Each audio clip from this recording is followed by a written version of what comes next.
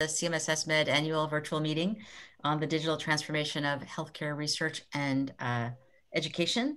For this and all of our sessions, continue the conversation on Twitter using hashtag DigitalMed2020.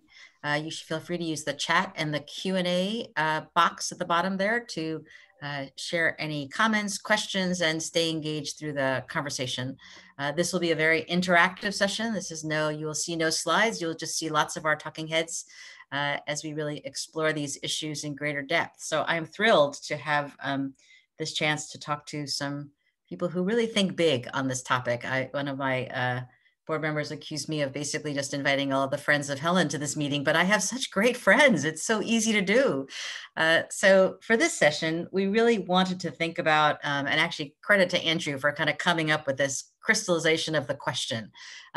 What's different about this burning platform of COVID-19 that is allowing us to see an acceleration in digital transformation across all those areas, public health, research, and education, in ways we never could have imagined before. So we'd love to have your thoughts on that from where you sit. And obviously, Rasu, you bring this innovative perspective from a big health system. I loved your piece on thinking about what's the next normal going to look like for systems. Andrew, your designer's perspective as an unusual architect and surgeon duo who really thinks about design and what does it take to think about how to build surge capacity to meet COVID. And Terry, who I've probably known longer than all of you, her days back at the when she ran the Union Health Service when I was at AHRQ, and now has this extraordinary position. Please thank her for all of us as the Commissioner of Health for Pima County, Arizona, and is right in the middle of COVID. And just the public health and informatics perspective on what's happened by bringing public health to the table. So I'm just going to open there. Anybody can start just sort of your initial impressions for like 5 minutes each, and then we'll just get into a dialogue. Whoever would like to start. Yeah, I'll get cracking then. It's interesting. I was thinking about our chat today and reflecting really on the last 8 months or so. And I got to tell you, the last 8 months have really been a blur for me, and I'm sure for all of us collectively. The question in my mind as I was thinking about our conversation today is how do we not become numb to everything that's going on around us, right? It's almost impossible, but how do we actually not become numb to everything? Complacency is the bane of our existence, especially so in healthcare, and healthcare again has been thrust to the front and center amidst this pandemic. And perhaps the word of the day is unrelenting, right?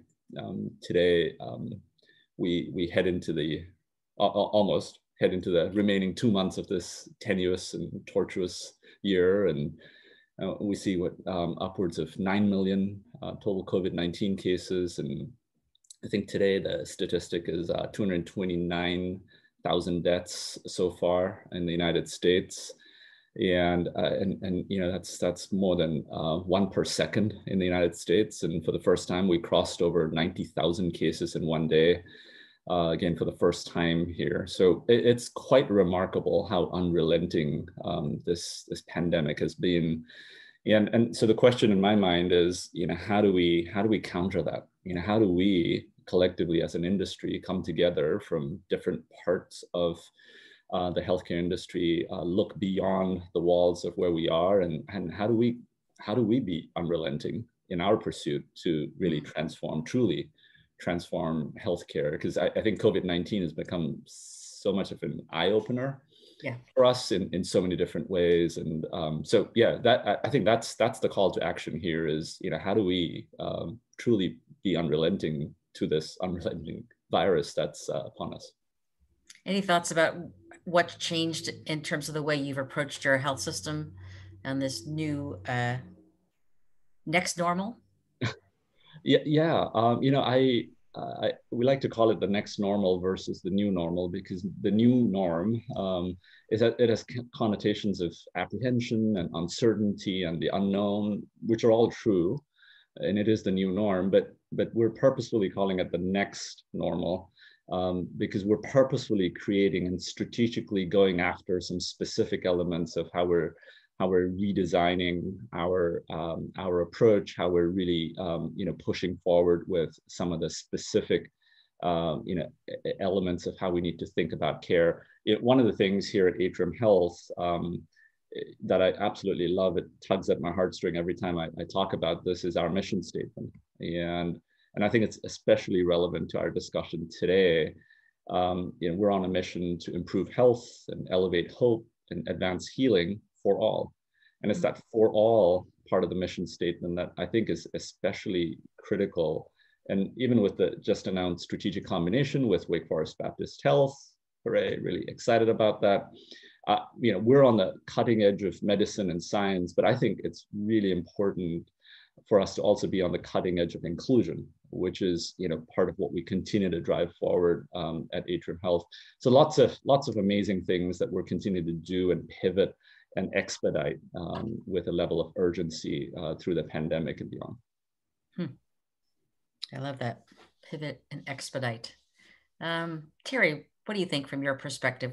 You've been through every battle I've ever known, Indian Health Service, and just, work for years and years and years in the IT informatics space, and now public health really coming back to the fore.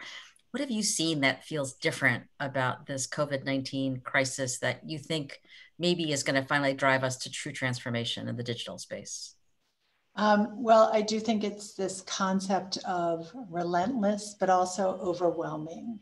And the issue that we've been trying to deal with is, how do we leverage all the information that we have out there, wrap it in a way that integrates it with public health. And so public health is not an afterthought, as we know, and really drive this creation of a new healthcare model with a value system that understands and respects what public health brings to the forefront. So, I had never worked at a local public health department before. So after about 2 weeks there, and I came in the middle, right? Well, in May, so early enough.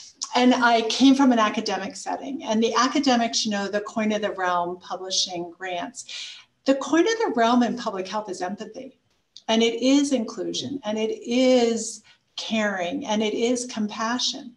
And at the same time, it has to be integrated with the academics and with the science. I've coined this phrase lately, precision epidemiology. We talk about precision medicine. We need precision epidemiology. And what that means is we have an intimate interdependence on what the clinical care system is doing that will require, I think, for all of us, a better integration, a better sharing, a better understanding, and a better decision-making process for us to be able to address, in this case, the pandemic. Without that, we are all suffering. And we, just this morning, our numbers are going back up again, and I think we're all distraught and dismayed. And I had a discussion, and I said, my concern is I don't know why. And I had 3 people said to me, I know why, I know why, I know why. I'm like, how do you know why? You don't have any data. You're just like, I'm glad we all have great speculative data, and we had great retrospective data. But so I think for me right now, what this gives us, especially at the local level, this ability to envision with the healthcare system, where do we want to go? What's the value we want to have? What do we want to do? Rasu, from an inclusion perspective, how do we want to make sure that the optics and the integration of equity are a foundational factor in our decision making? And I also think technologically, we are going to see tremendous advances. We've talked about interoperability, Helen, for a very long time. And I feel like I'm sometimes having repeat conversations, but I also see right now changing happening, driving to more interoperability that is required because epidemiological response has a timing factor that isn't 17 years, isn't 12 years, it's 24 hours, and we have to be able to respond to it. Those are so many points to come back to there. I can't even start listing them. This is fabulous. Andrew, your view as the sort of design guy who got called upon to redesign ICUs in like a blink because you happen to be a surgeon and an architect and a designer. What's different about COVID that you think is driving this innovation in a way that nothing else really has before? Well, thanks so much, Helen, for organizing this and having me be involved. I lived through this in sort of 3 different views as my first primary role as a general surgeon. And when we decided we need to cut back on procedures, a lot of us got recruited to ICUs. So working in ICUs, taking care of COVID patients, and we still didn't really know the treatment algorithms. We still didn't really know what vent settings were going to work. I also experienced it as a formerly trained health services researcher and already starting to think about all the natural experiments that are happening and how are we going to look back on this and make sure we learn from it. And then before I did either medicine or research, I studied architecture, longitudinally involved with the AIA and design and health work, but also work in a global design firm. So I was on phone calls in New York and Italy and in San Francisco, thinking through what's everyone trying to do? How are they accommodating their capacity? And I think one thing that stands out to me was that the threshold for innovation became so low. If you would have told someone a year ago that I'm going to drill a hole in a window, attach a ventilation system to create negative pressure in a patient's room, you probably would have got thrown out of the meeting. And all of a sudden that was the genius idea that we need to do across the entire floor because all of a sudden we need 300 ICU beds in a week. And I think that pattern is a moment right now where the threshold for innovating is primed, and I hope we take advantage of it. The other example that really stands out, I know Rasu can speak to this too. A year ago, if you asked providers to do virtual visits, I think we were stuck somewhere in the 5 to 10% range. All of a sudden we jumped to 90% and sustained it for months. And it was kind of where was the big disconnect? How did the threshold lower so much that all of a sudden everyone became activated? So I'm actually optimistic we're in a golden era of innovation and design where ideas a year ago would have sounded ridiculous. We now have some proof of concepts that are actually very feasible and could work, and that we should try to formalize them and keep them moving forward. Yeah, those are great.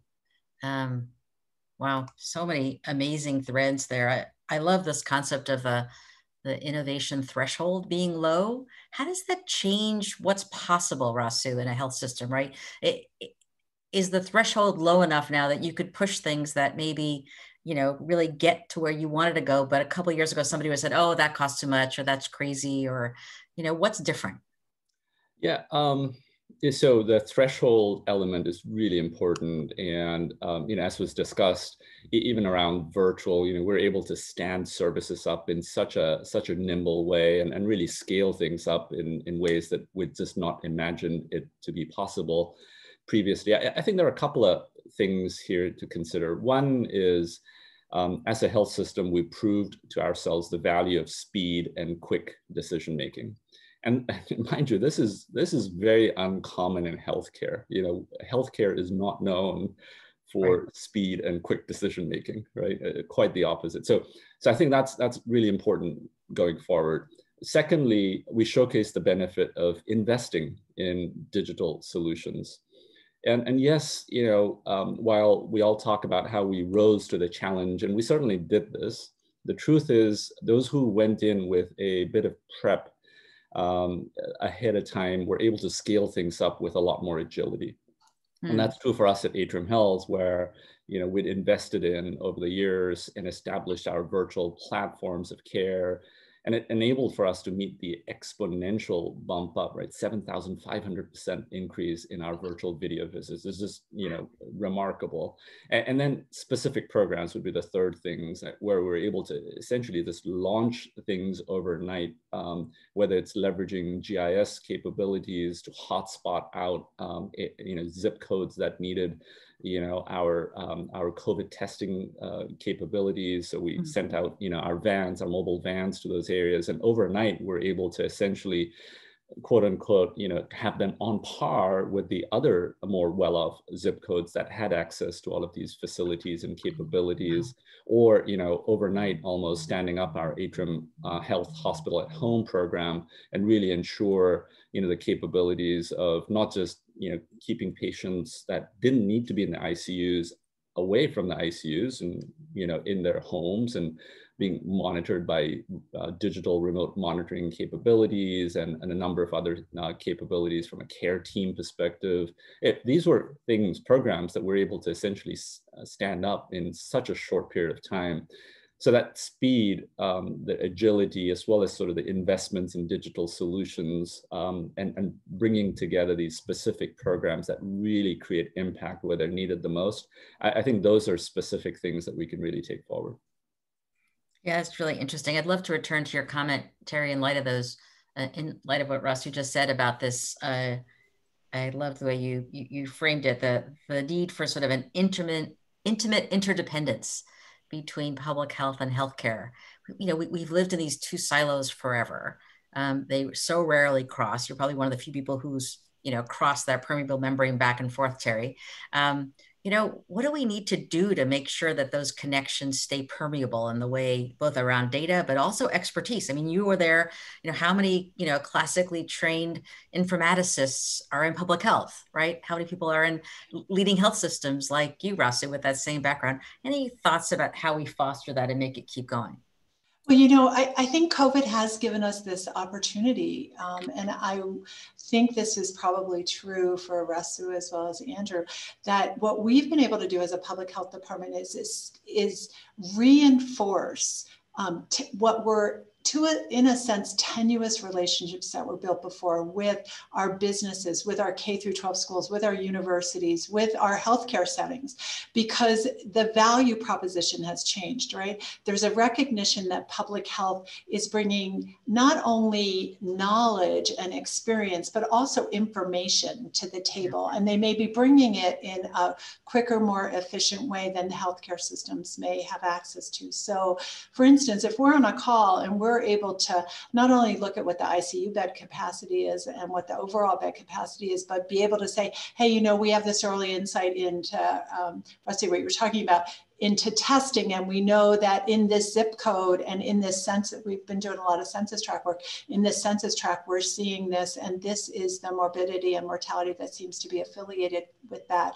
We are able to solidify the value proposition. And I think that that's the critical, the glue that we bring right now, which is so important and hopefully will sustain itself beyond the COVID pandemic, because we have established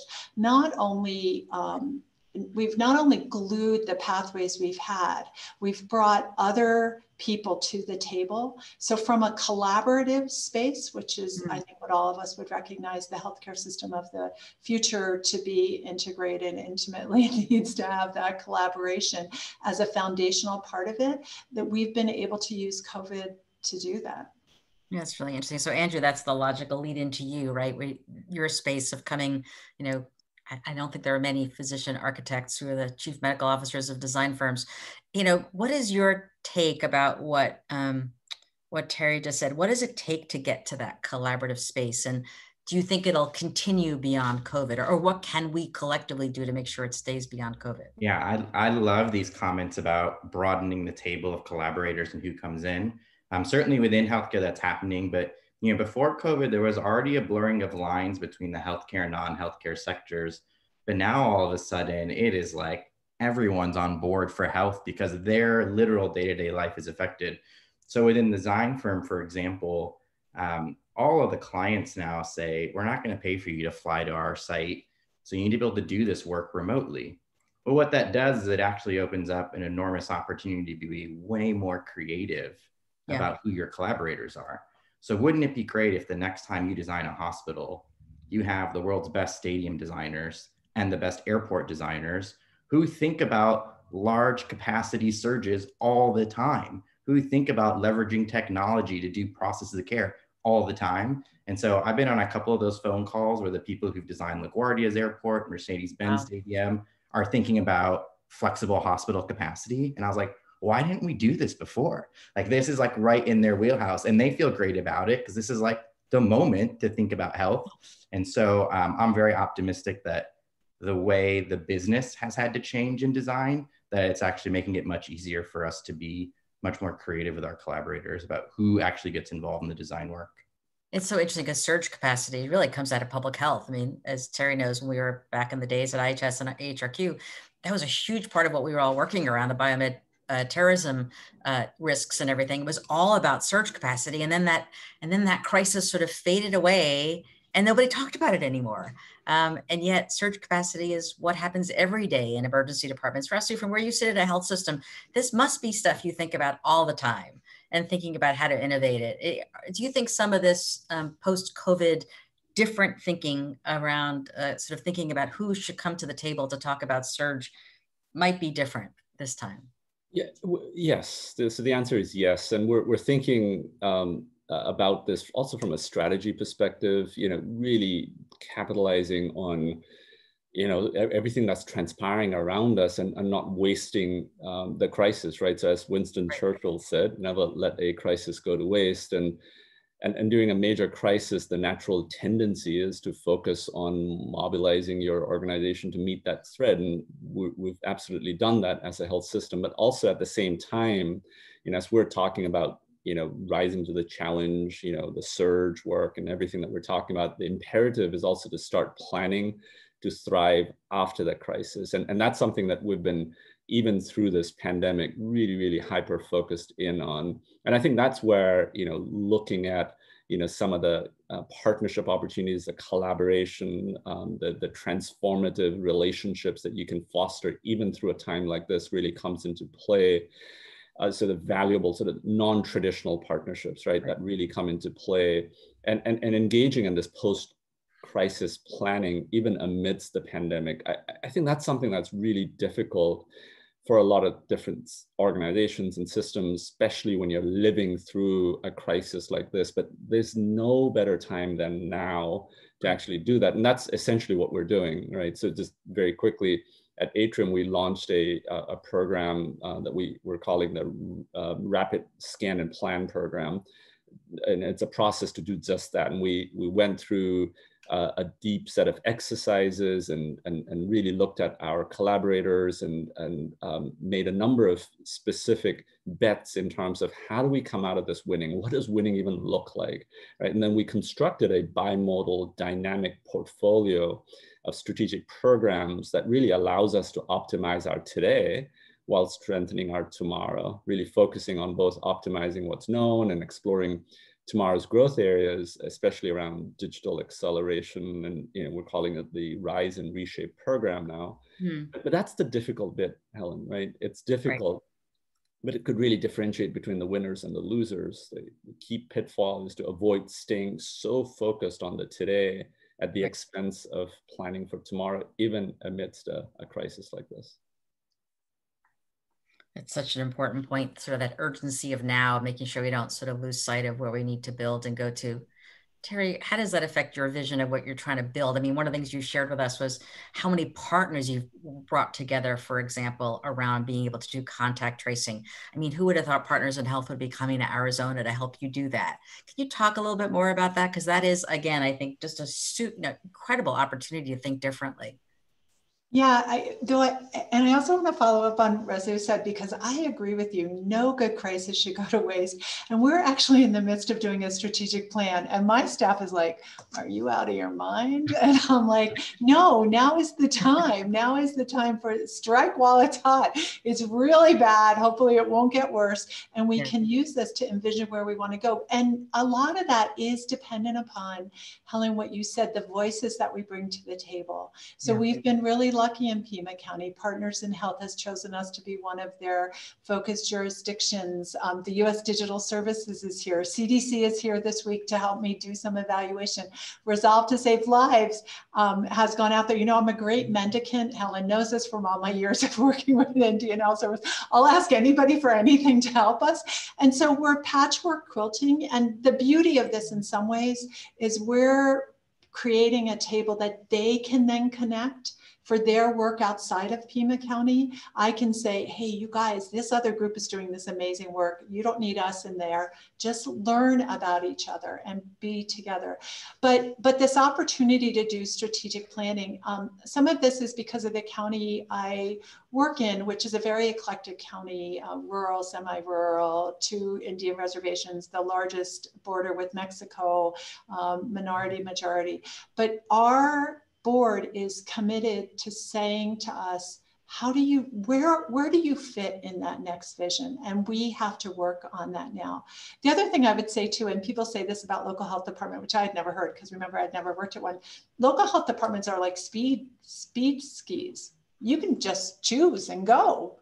So unlike all my years in the federal space, which I adored and loved, but the other day somebody said to me, who makes that decision? I said, I make that decision. So in some ways, it's also where your power base is and your ability and how much you can influence. And so for that entrepreneurial thing, that ability, and Rasu and Andrew, I'm sure this is true for you, the decision maker, if the decision maker is local enough, man, you can speed along.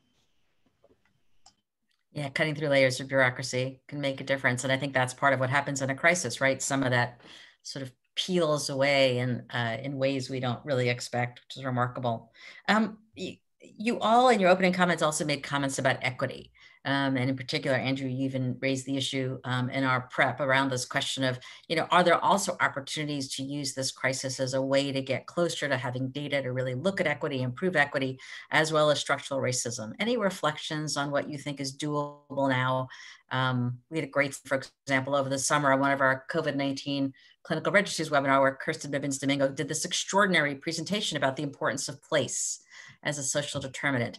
Where does that fit in your mindset? How are you able to look at, for example, geocoding or other sources of data that maybe wouldn't have been the kind of stuff you would have looked at before? Yeah, I think one of the patterns that was very obvious is that the burden of COVID did not fall evenly. Who got exposed to COVID, who got access to healthcare from COVID, who mortality rates of COVID, they're all disproportionate. And I think in healthcare, we love to say that every system is perfectly designed to get the results that it gets. And when you see the same pattern over and over, you have to ask, why is it that way? And so I asked that actually within our design firm, and we had all the non-healthcare people on the firm. And someone just very pointedly, one of the planners said, how can you have equitable health without equitable communities? How do you expect people to access the system the same way if their homes and their communities aren't the same? And it was pretty striking. In that moment when you just realized all of the structural disadvantages of certain neighborhoods. And then if you actually really want to think about equitable healthcare systems and delivery, it actually means you think about equitable communities. And I think one of the unique moments we're in now is that most healthcare systems and insurers have gotten so big, they have a large geographic prominence in large areas where they can start to invest in communities. And that becomes a real strategic decision for them to help communities that are structurally disadvantaged. So there's probably some interesting policy levers that are going to be involved there in terms of once you're above a certain size and a certain percent of your resources need to address some of these target needs, which is exciting for me. I think the other thing I'm really excited about in this group is all of us care a lot about rigorous data and data analysis. We're all formally trained and very committed to it. And I think one of the things that's been striking about expanding the collaborators is for people who aren't formally trained in health services or health policy, have you made it accessible to them to get knowledge and access to those tools? So at Michigan, we started a formal health services research fellowship. That's a formal master's in health policy, healthcare analytics, econometrics, specifically for architects and urban planners. So bringing a whole different cohort of people into the work that so much of us in healthcare are accustomed to, deliberately trying to structurally make the collaborations lasting and more permanent. That's remarkable. Rasu, from where you sit, especially now that you've gotten an even bigger table to set with the merger, how's your engagement with the community changed in terms of your ability to maybe really help push on the equity front? Yeah, equity is such an important part of our strategy here, Helen. I mentioned earlier our mission statement, and the for all part of that mission statement, it's not just improving health, but also elevating hope and advancing healing, but for all. And that's so important. And so what does it really mean to be on the cutting edge of inclusion is a big question that we ask of ourselves. And we, unlike almost any other health system across the country, have already been doing so much in terms of serving our communities. But one of the things that we did even in the last several months was really double down on our social impact strategies and really crystallized a number of core elements. There was a specific a committee of the board even that we set up around creating our strategy blueprint in terms of social impact, with a goal, Helen, by 2030, where Atrium Health will reduce the life expectancy gap by 50% in our most vulnerable communities. Right, so there's so much that we're doing to specifically meet that goal. And I talked earlier about some of the examples of, GIS capabilities and leveraging data and analytics and predictive analytics to really hotspot out specific areas and go after these specific pain points with a level of vengeance.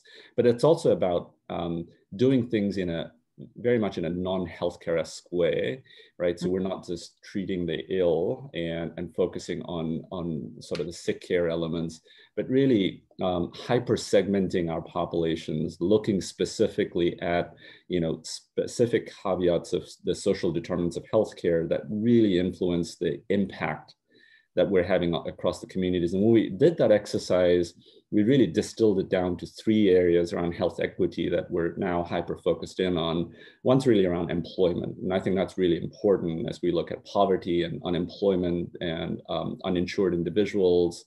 Yeah. But then the other is also around food security. And that's really, really important. We're seeing so much need around that in behavior change and managing hunger and healthy foods. And then last but not least is affordable housing. And that's such a critical element, of really pushing for health equity.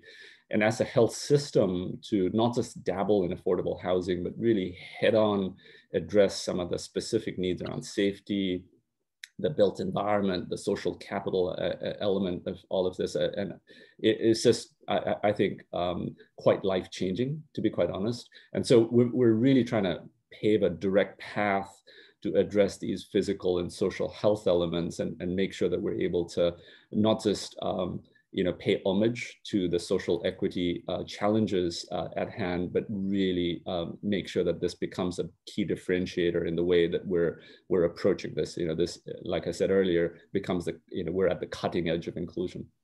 That's great. I mean, so Terry, he's kind of singing your song, right? I mean, employment, food security, housing, that's core, like bread and butter public health. How do you make those connections? Is COVID helping you, for example, to have conversations with the health systems in Arizona that you don't think could have happened before? Yeah. So first off, we'll just connect with you, Rasu. That sounds awesome. And Andrew. Thanks for bringing us all together, Helen. But no, I want to go to COVID and then I want to go macro. So what COVID allowed us to do was identify what the needs are for cases and contacts. So our case investigation and contact tracing includes an evaluation of what other needs are. Do you need WIC? Do you need diapers? Do you need food? Do you need housing? Do you need help getting unemployment? And we've put together a whole team, Partners in Health. I want to sing their praises here. They've been very helpful in leveraging other collaborative work that they've been doing. So as part of the Learning Collaborative. So we're really leveraging previous work we had done with our RISE program, which is a racial equity program, and pushing that into COVID and letting our partners, schools, businesses, healthcare systems, ambulatory care providers understand the role that has. Some of the vernacular has changed for us. So the concept of social determinants of health, we all say that, and Helen, you've been saying that for 25 years too. But now we're talking about social determinants of work, social determinants of school, social determinants for our businesses, to try to get, with the belief that if we change the vernacular, if we get everybody talking about that in and of itself, that can be transformative.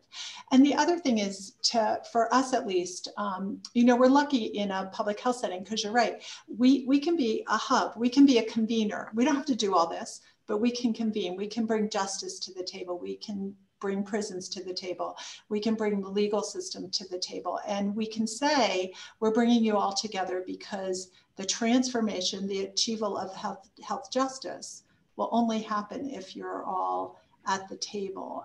And, not to say we're doing it surreptitiously with COVID, because there's nothing surreptitious about COVID, but it does give you a cloak. It gives you a cover to say, we all want the same thing, and we just all need to figure out how to work together.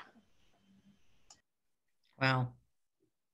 I love that. Social determinants of school and employment. It's just such a different mindset because health is everything. So that makes just perfect sense. Any thoughts, Andrew, about, sustaining this, getting everybody to the table vision? Yeah, I think what's incredibly exciting that we're in this moment where there's a lot of energy and momentum. And I think some of the work is going to be a lot of hard work and going to hit a lot of roadblocks, but there's also a lot of low-hanging fruit and a lot of opportunities between these collaborations. So for example, I had this like pipe dream of an idea that I called health in all design that kind of played on health in all policies. And it's interesting that when I went to the people who design college campuses and said, what if you retook a college campus and did it with health as a priority? If you tell them that before they start the plans, they're like, oh yeah, there's 4 or 5 things we could easily do. It wouldn't really change the budget and it wouldn't really change the timeline of the project. We just normally wouldn't have it on our priority list, but if it was, we could integrate those. And across almost every sector, there's examples where that could happen. There's certainly things that are challenging and have a lot of trade-offs, but there's no question that if we broaden this idea of health having a broader impact and that we could change health outcomes through multiple levers, if you give designers that platform and design challenge up front, you can totally do it. So I would put the pressure or the challenge on clients to say that if you're designing a hotel, an office building, a large civic structure, put in your RFP, demonstrate how this project is going to make health a priority for the people who engage that space. And every designer will figure out how to do it. They'd love to do it. It just needs to be asked up front. So I'm hopeful this becomes a bit of a podium moment where everybody starts to do that. And I think we'll get much more leverage in advancing the broader agenda of health, broader than just healthcare. That's great. As I think about from where we sit, 45 specialty societies coming together to think about how we can improve education and healthcare and learning and research. There's, even your specialty societies, right? I mean, WAFP, ACR, ACS, huge opportunities here. How do you see these very large, often very well-funded groups who have such reach into our clinical communities as agents to try to keep pushing some of this new mindset forward? Yeah, so let me take a stab at that. It's interesting, even as we're living through this pandemic, we have to deal with a variety of epidemics, right? So pandemic and then epidemics, this epidemic of loneliness. We talked about social determinants and the things that we need to be doing from a social impact perspective, the epidemic of clinician burnout, for goodness sake. I mean, there's just so much do more with less in terms of the realities of where we are today in our primarily fee-for-service environment, and then the many grave challenges and chronic illnesses that have really been only exacerbated as a result of the pandemic. So even amidst the pandemic, you've got the variety of epidemics that we're living through.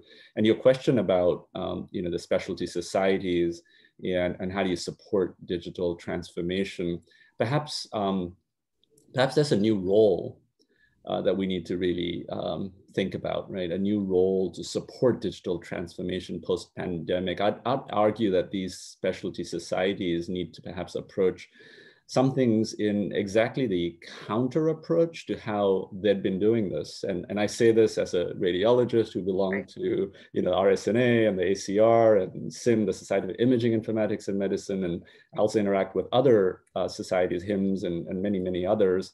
But I think it's important for us to broaden our aperture, to focus well beyond the walls of our specialty and purposefully focus on the often uncomfortable areas of the points of intersection with other specialties, other interests, and even other industries, which I think is what we're talking about here. Because without doing that, then we're just going to be stuck in the rut of exactly where we've been in the last couple of decades, and we won't be ready for the next pandemic that will hit us. We won't be ready for the next catastrophe that's going to hit us, and we're not going to transform ourselves from where we've been stuck in over the last many decades.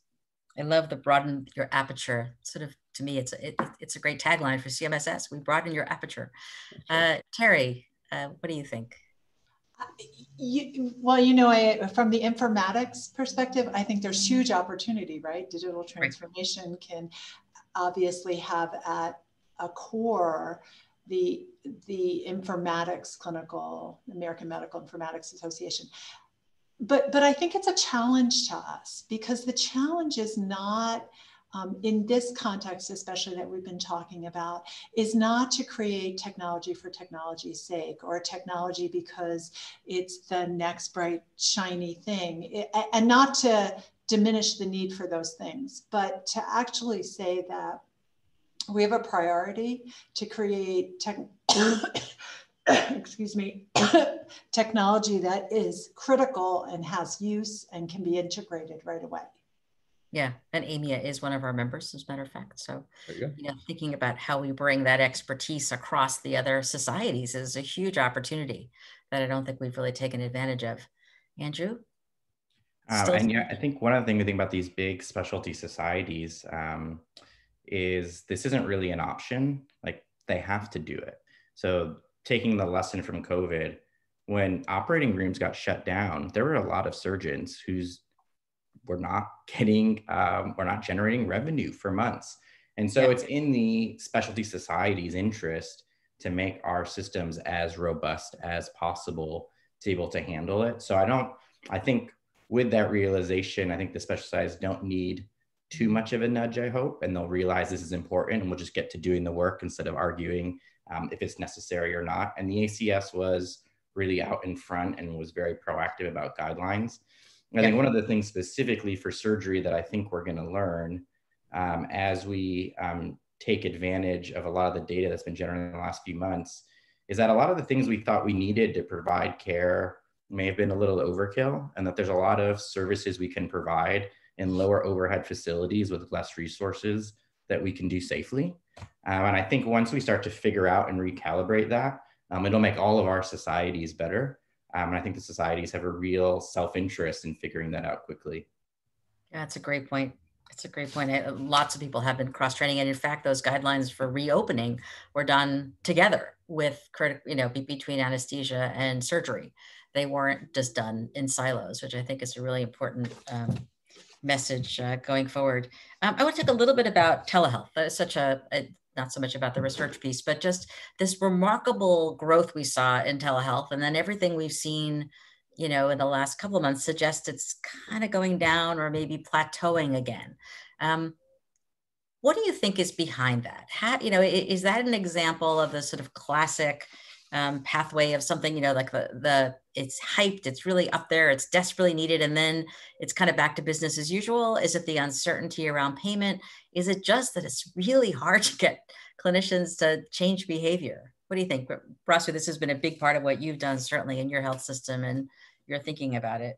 Thank you, Helen. And we've engaged in a lot of conversations online in our telehealth now, tweet chats and such. But it's really interesting when you think about the embrace of telehealth and virtual care through this pandemic.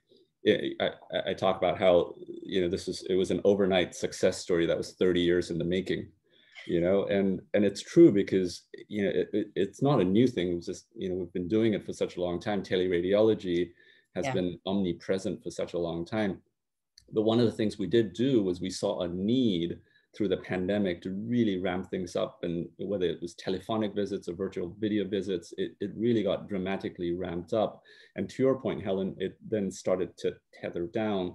I'm happy to report that in our health system, it hasn't completely gone back to where it was previously. It's less than what it was a couple of months ago, but it really actually hasn't gone down. So we're actually looking at different ways in which our clinicians are working right now, and different ways in which the technologies and the capabilities are continuing to be utilized. We turned on AI-powered chatbots. We ramped up on our capabilities in terms of virtual video visits, and we really not just nudged the specifics of the workflows, but really ramped it up in ways that will make the human behavior element of this more permanent. Because I think that's essentially what we're talking about here. And part of the reason why we've seen in other health systems it sort of the pendulum swinging back to where things were previously is the habitual elements of providing care. We are but human beings, and we have a way to sort of go back to revert to old habits. And when the pressure of that pandemic isn't there anymore, and we then open up our health systems, even in a COVID safe environment, and we've been championing sort of COVID safe initiatives there as well. This habitual behavior is easier to execute than new ways of engagement. And so I think it's really important to understand that it's not a black and white thing, right? Is it virtual visit versus an in-person visit? The reality, and this is how we've been really re-strategizing around our care transformation elements, the reality is that it actually needs to be woven into the fabric of care redesign, where virtual is not a black and white option. It's part of even in-person visits, right? Including even things like surgeries, where you have sort of the prehab component, and there's sort of a virtual component, even as you're engaging with the consumer and with the patient. And then obviously there's an in-person element, and then there's more of a virtual component at the other end, and you're bookending these, so that you're actually not just focused in on that episode, on that specific transaction that you may do with that patient, but you're focused in on the through and through experience from an end-to-end perspective. And I think if we think about the role of virtual from that perspective, and really then hyper focus on the care redesign element, and embed that to change behavior, but make sure that that's also tied to the business model of how you operate your services, then I think there's a chance to really take this to a whole different level. That's really interesting. So Terry, I mean, a lot of what's been happening with contact tracing is being done via text messages and things like that. Are you seeing more uptake? Are people willing to respond to those kind of messages? Are you seeing evidence of sort of continued digital divide of some patients just not being able to respond and access messages? It's a really good point, because I think public health is struggling with how to accelerate technological solutions and integrate them into what we're doing. So contact tracing, multiple calls, multiple text messages, please just pick up the phone. The problem is that at the end of the day, we have to talk to a human somehow. We could talk to them by text, but most of the time we have more specific questions, so we really need their voice. So how do we integrate that? I'm fascinated, Rasu, we've been looking at some AI bots specifically for cases in contact tracing. How can we deflect the large human burden in terms of interaction and make some of that more technologically appropriate and answered, so that the pertinent critical questions we can get at? But Helen, I think that as we look forward to the future, we look forward to the new healthcare modeling, we have to figure out how public health is integrated into that and can leverage and exploit all this other technological work that's being done in the clinical realm, because we are the second child, right? We're still the secondary use of data. I've said for years, as you have, that we're really a primary use of data, but until we're at that table, we're meeting public health as an equal player, because there's value. I think how the integration of technology happens will be a second thought. So interesting. I mean, if you ask most docs, they probably have no idea how to report a case to the public health department, right? So hopefully that changes our mindset in a way we've always dreamed of, right? I always ask my residents, so do you know how to report? They're like, never talk to them. No interaction with them at all. But now all of a sudden you're getting all these notes from the public health department about things you should do or shouldn't do. And, the question is, can some of that really come together? Andrew, how about the virtual piece from where you sit, either surgically or just sort of broadly at the health system level? I mean, this probably is an example of, if you asked me a year ago, Andrew, 2/3 of the patients you're going to operate on, you're not going to meet until the morning of surgery, I would have told you that's crazy. But that's exactly my practice now, and I do it, and it's great. And because we have such a large catchment area, a lot of patients who live 3-4 hours away are very grateful they didn't have to drive down here twice or 3 times to get their procedure. So there's definitely a real need. I think one of the important observations in the telehealth data that's been clear, although some health systems went up to 90+% of appointments going to telehealth virtual platforms, In a lot of health systems, that also meant a third or half of the patients just weren't seen. In other words, there was a segment of patients who didn't have access to be able to do it that way. So I've been incredibly impressed with the VA, who's gone out of their way to actually enable patients with smart devices so that they have those at home, and that's the way they can get to a lot of their appointments. So I think the hand in hand with this idea of transforming and including telehealth in our delivery model comes back to the equity piece that a lot of us have been so passionate and cornerstoned about. We need to make sure that the telehealth becomes as accessible to as broad of our population as possible, and that there's still going to be some patients who need to be seen in person, and that's fine. But we certainly can do better than the 5% we were at a year ago. Yeah, I know that makes sense. One of that, we had a great session earlier on telehealth, and Jorge Rodriguez from the Brigham had this great last line that said, "You cannot tell a patient's likelihood of using telehealth by looking at them," which I thought was really powerful. Like there are so many social determinants, understanding of your technological basis. I just thought it was very powerful. Chad was on that as well from Michigan, Elabuto, really kind of giving that perspective on the technical piece of this. But you sort of raise an interesting point about devices. So we've talked about this on some of our telemed now tweet chats as well. So if some patients have devices at home like glucometers and scales, and now in the world of COVID, Terry, do you have oximeters? Is some of this, and even for where you sit, Rasu, is some of this actually getting those technologies out to your patients so they can engage in a different kind of way? Terry, are you guys giving out oximeters or anything, or trying to get people to share those readings so they can they don't have to go to the hospital and track themselves at home? Well, we're giving thermometers. So let's be really basic. Public health poor man approach. Yeah, yes. But that's really helpful. But from COVID, as you know, there's a ton of applications out there to assist now with contact tracing. If you're a case, you send a memo. The thing I would warn us all about with all of those from an equity perspective, the equity lens on that gets really difficult to figure out what to do, right? If you don't have a smartphone, the flip phones can't be used for contact tracing. Is that okay? Where do you end up with that? What is the moral equity discussion that needs to be had? So I would just posit there is a discussion to be had. I don't know the answer, but if we don't discuss it, we will not end up in a good place. Yeah, great point. Yeah, I agree, Ellen. Just to add to that, I think one of the things that we struggle with as an industry, and Terry mentioned earlier, it's not technologies for the sake of technology, is that, look, we're already such a complex entity here in healthcare, and healthcare is just littered with challenges and complexity.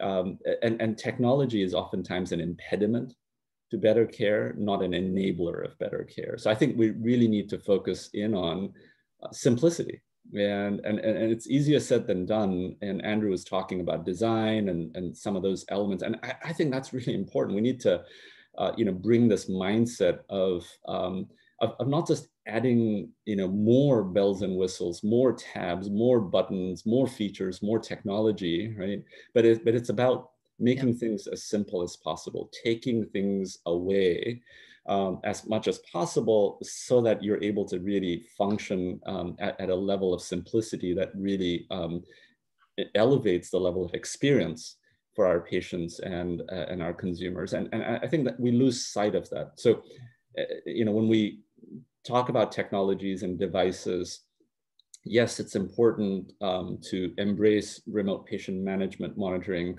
It's important to make sure that we're streamlining virtual video visits and such. But also, it's not just about that. It's how do we connect these devices and make it as seamless as possible for the data to flow back and forth between the electronic health record system, which is where clinicians primarily reside, and the world where our patients and our consumers live in or eat in and play in, right? So that divide between their world, so to speak, quote unquote, and our world, the world of the clinicians, is one that continues to be separated even more. And I think if we're focused in on simplicity, if we're focused in on making sure that the data is able to flow much more seamlessly back and forth, versus just throwing more technology at the problem, then we have a chance to actually start making a dent at this. And that's essentially what we've been doing at Atrium Health.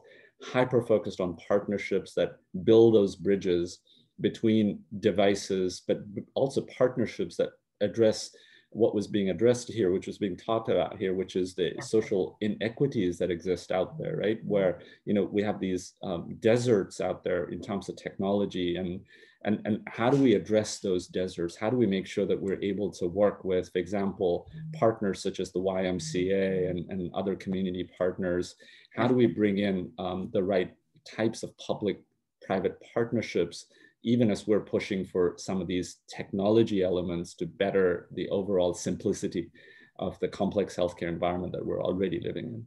Yeah, absolutely. Actually, in the next just add on to session, that. That's such a great point, Rasu. I love this idea of simplicity. My mentor at Michigan, Justin Dimmick, when I started working with him and started writing, he often would quote the late Supreme Court Justice Oliver Wendell Holmes saying, "Simplicity on this side of complexity, I wouldn't give a fig, but simplicity on the other side of complexity, I'd give my whole life."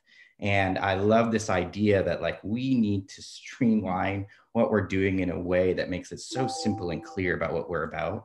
I've spent a lot of time in the last year or so with user experience designers, and they love to just ask these great litmus test questions of like, when you walk into an Apple store, do you have any idea? Do you have any questions about where you're supposed to go or what you're supposed to do? It's like almost effortless to move through it. When you go to google.com, are you like confused where you're supposed to type? Of course not. It's so beautiful and clear and straightforward. And so I wish we had those same litmus tests for our healthcare delivery system. When you walk into a hospital, is it just perfectly clear where you're supposed to go? Or is there a sign that has 14 arrows with words you don't really understand in 3 partition buildings that are on different floors? And so I love that idea of simplicity. And I hope that's one of the things that carries through in our whole transformation forward of not just adding more layers, but actually simplifying. yeah, I actually hired a sign consultant when I was head of quality at the Brigham to label the pike, because no one, like you couldn't walk down the hallway without somebody stopping you going, "Excuse me, where's radiology?" So, right, there's so many opportunities there to think really simple and get this done, particularly for people who don't have those tech skills. You know, a lot of people just aren't used to, you know, God knows we all spend too much time on Zoom, but you know, every single one of these things, except for you guys, I've had to say, "Excuse me, you're on mute," right? So even like among us who spend all day doing this, there's sort of a level of how it's just not that easy. So we're almost at the end of our time, which I can't believe. I just want to do a quick lightning round. And I feel like in real life, we have to have, we really need like drinks and do this in person at some point, because you guys have so much in common and so many great ideas. If you could do sort of, if one thing that came out of this burning platform could stick from where you sit, what would it be? And it doesn't have to be a thing like a technology. It could also be sort of a, you know, a change in the way we interact or anything. Any takers? Yeah, I'd say that, you know, this abject realization that the walls between medicine on one end, which is where healthcare has primarily been focused in on, and public health on the other end, those walls have already started to come down, but let's completely bring them down, because it's so important to really focus in as one and really look at the whole person and the context in which you know, they eat, work, live, and play, and there's no better opportunity than now, as we're coming out hopefully on the other side of the pandemic, you know, through 2021, to really say, all right, let's once and for all bring the walls between medicine and public health down. I think he's singing your tune, Terry. Yeah, you know, and I want to just push on that a little. And some of that's because I'm a pretty visual person. So for me, it would be, let's make sure the table stays set for anybody who wants a seat, and that we reach across it. And so in that way, for me to have public health as an integrated, understandable, value-driven member at that table is important. But obviously, we need to make sure it's extensible. Anybody that wants a seat can have a seat, and there's a equity, diversity, and inclusion component to what we do. The other thing I would say is I'm optimistic despite how hard it is right now. I'm optimistic that this disruption will let us be in a better place at the end of it. Andrew. So I think the thing I'm most excited about, and I hope stays, is this low threshold for innovation. I remember when CMMI initially launched, I guess, gosh, about a decade ago, this idea that we were just going to start paying people differently was like so innovative, and like tested 50, 60 different models of payment. And now we're in this moment where we, in the last 6 months, there were actually payment incentives for alternative sites of care. We actually said, we actually want you to try to deliver a traditional service in a new site, and we'll pay you to try to do that. I hope that spirit of innovation and experimentation through some really explicit policy incentives and payment incentives maintains, so that, it would be a shame if 5 years from now, we're all just patting ourselves on the back for how much great we innovated, and we just rested on our laurels for the next decade. I hope that that continued urgency to keep trying to innovate stays sustained. What a great way to end this session. This session has to live on. We will definitely get this one out there, because it's just, the conversation was just wonderful. The three of you have such innovative minds and are so always thinking about how to move past barriers and kind of make things work. So I just want to say thank you. This has been wonderful. We have one more session to go, and then I'm going to go find a very large glass of wine. So our final session of the day is very much sort of a similar model, but across research, education, and healthcare. As less healthcare focused. We've got Bob Wachter and Nikayla Cook, the relatively new director of PCORI, and Mike Howell from Google, sort of thinking about how these come together. So you've given us a lot to think about. Thank you, all my good friends, for a willingness to do this. And let's all stay healthy and be well. And thanks again for joining us. Bye-bye. Thank you. Thanks, Cullen. Thanks, Terry. Thanks, Rasu. Bye. Bye now.